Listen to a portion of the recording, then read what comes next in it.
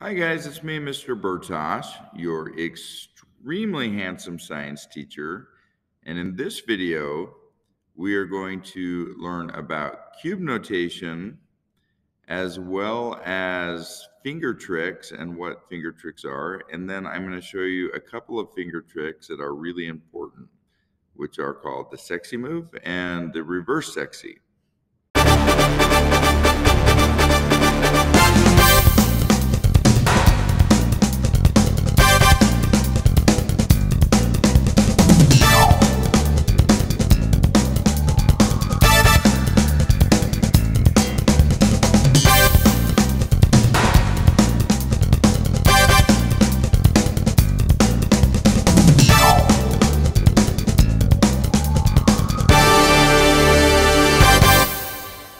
At this point, you are, or should be, an expert in solving the bottom layer of the cube, and you should just be starting solving the second layer.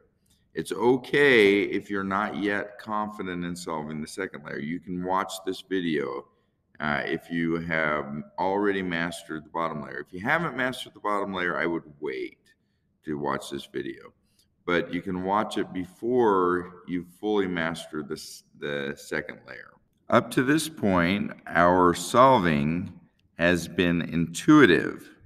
Intuitive means that you are looking at the cube and you're thinking about how can I move the pieces? Where do I need to move the pieces in order to get them where they belong? In the next step, when we focus on the top layer, because the bottom layer, the second layer, that's mostly done intuitively, but the top layer is going to require you to learn what are called algorithms. And in order to do these algorithms, we need to have a common language so that we can communicate together on how to do the algorithms. Think of it as kind of like sheet music.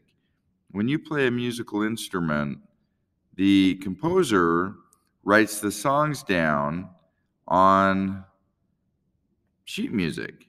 And those notes tell you what you are supposed to do, what keys to play on the piano or on a trumpet, what buttons to push, etc.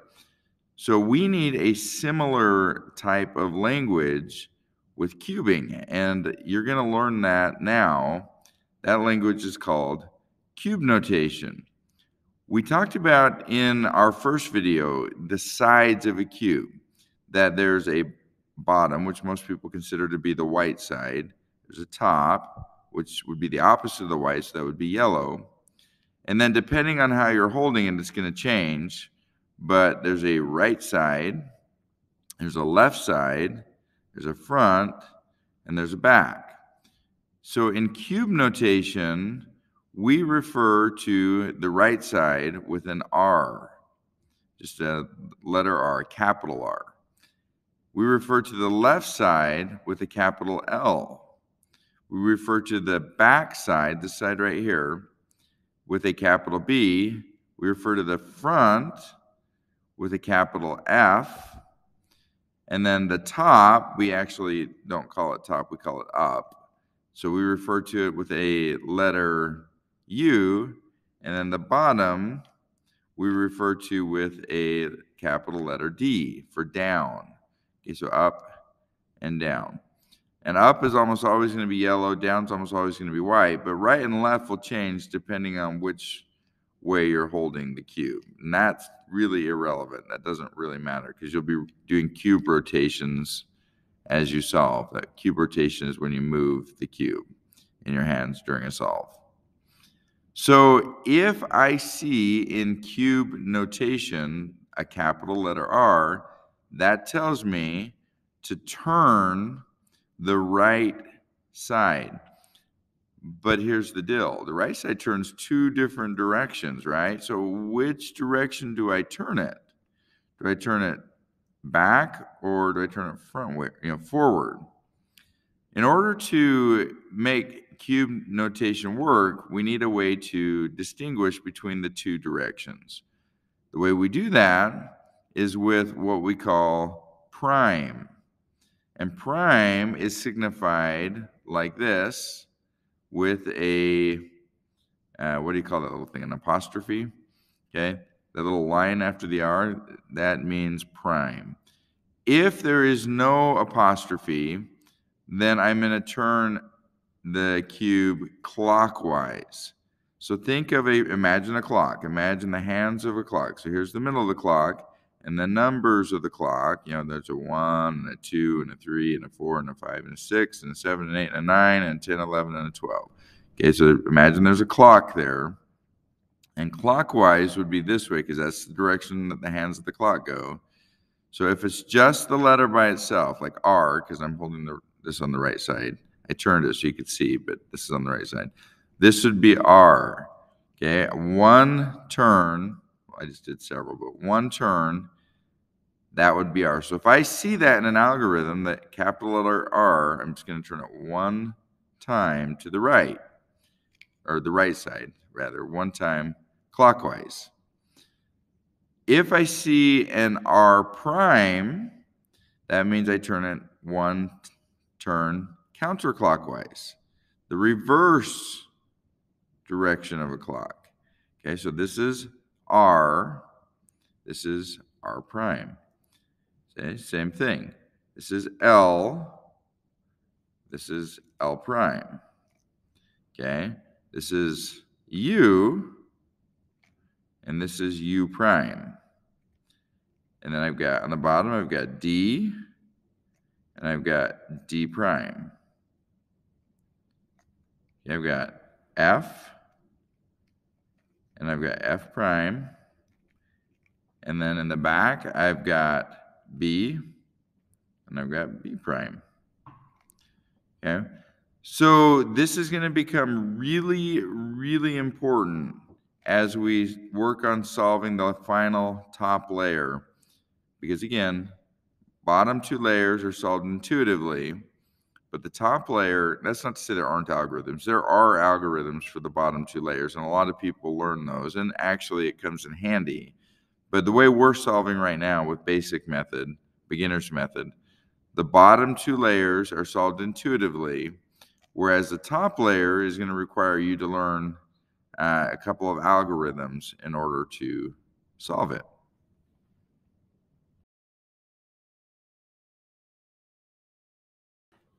Now that you understand cube notation, and if you don't, if you feel a little bit uncomfortable with cube notation, that's okay.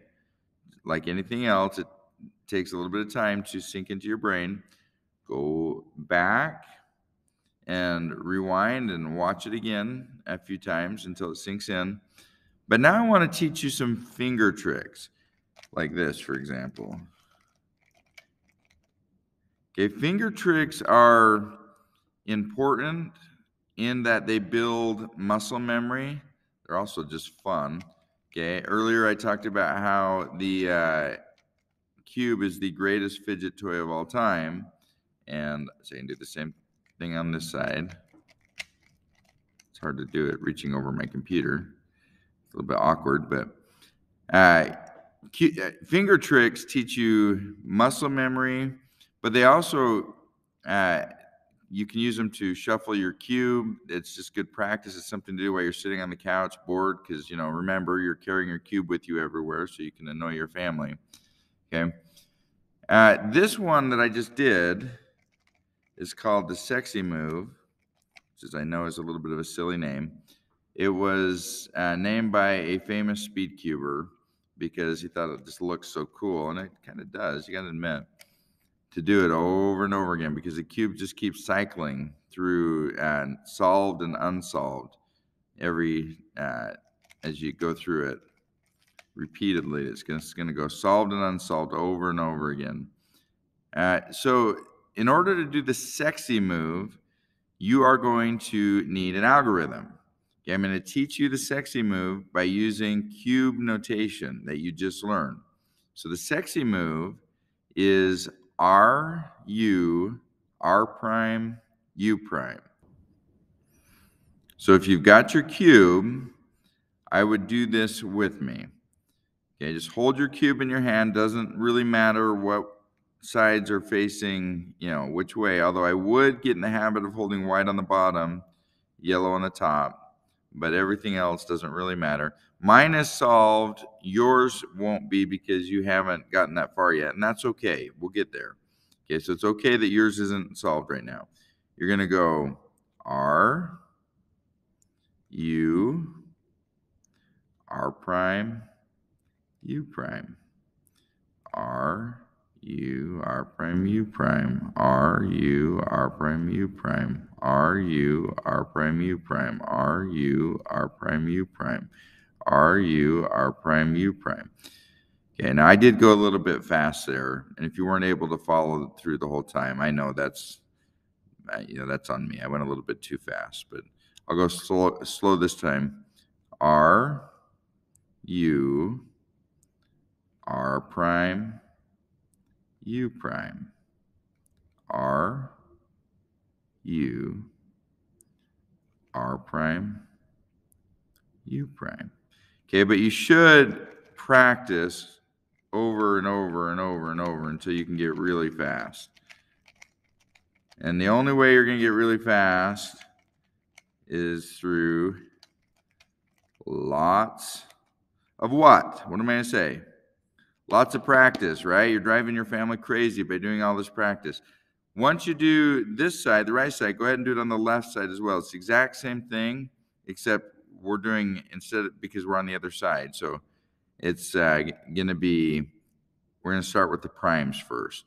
L prime, U prime, L, U. L prime, U prime, L, U. L prime, U prime, L, U. L prime, U prime. So it's the same exact algorithm, but because we're on the other side, we're starting with the primes first.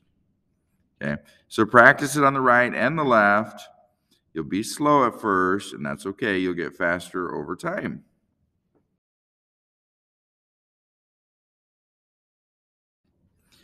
The last finger trick I'm going to teach you right now is called reverse sexy, because it's the sexy move, but in reverse. Well, it's sort of in reverse. The part that's in reverse is I'm gonna flip U and R. Instead of doing R first, I'm gonna do U first. But I'm still doing, on the right side, I'm still doing the regular clockwise before I do the counterclockwise. The reason that I'm teaching you reverse sexy is because this is going to be important actually later in this course. You're going to use reverse sexy when we do, and I'm going to teach you an algorithm to get the yellow cross, and you're going to need to know this particular finger trick. Okay, so it is U, R, U prime, R prime, U, R, U prime, R prime, U, R, U prime, R prime, U, R, U prime, R prime, U, R, U prime, R prime, U, R, U prime, R prime. And notice it goes back. Just like sexy, reverse sexy works the same way. So practice that. U, R, U prime, R prime, U, R, U prime, R prime. And you want to get fairly fast at this one as well, because you're going to use it even as you move on to advanced method. This is a finger trick that you will use quite frequently. It's used in a lot of different algorithms, or variations of it are used. So too is sexy move, used in a lot of algorithms. Okay.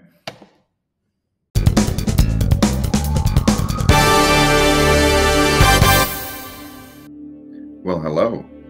Thank you for watching my one-take rambling science video, where I talk a lot and try to do as few and usually no edits whatsoever. So you hear all my ums and my awkward pauses as I try to collect my thoughts into my head. If you like learning about science, do me a favor.